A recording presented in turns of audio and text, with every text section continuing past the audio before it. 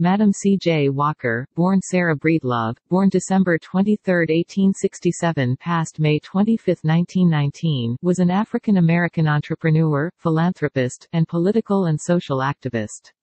She is recorded as the first female self-made millionaire in America in the Guinness Book of World Records. Although in Oren's research we find that Annie Turnbow Malone was before her, even teaching her. Multiple sources mention that although other women, like Mary Ellen Pleasant, might have been the first, their wealth is not as well documented. Walker made her fortune by developing and marketing a line of cosmetics and hair care products for black women through the business she founded, Madam C. J. Walker Manufacturing Company. She became known also for her philanthropy and activism. She made financial donations to numerous organizations and became a patron of the arts. Villa Lawaro, Walker's lavish estate in Irvington, New York, served as a social gathering place for the African American community. At the time of her death, she was considered the wealthiest African American businesswoman and wealthiest self-made black woman in America. Her name was a version of Mrs. Charles Joseph Walker, after her third husband.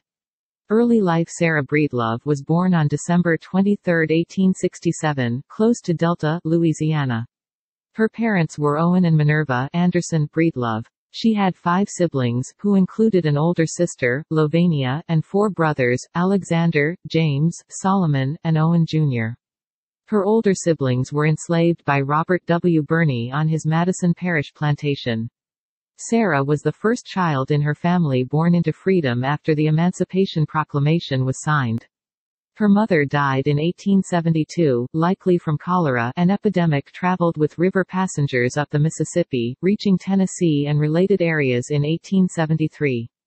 Her father remarried but died a year later. She was orphaned at the age of 7. Sarah moved to Vicksburg, Mississippi, at the age of 10, where she lived with Louvenia and her brother-in-law, Jesse Powell.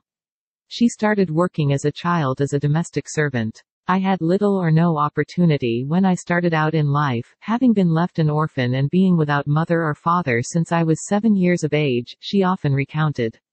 She also recounted that she had only 3 months of formal education, which she learned during Sunday school literacy lessons at the church she attended during her earlier years.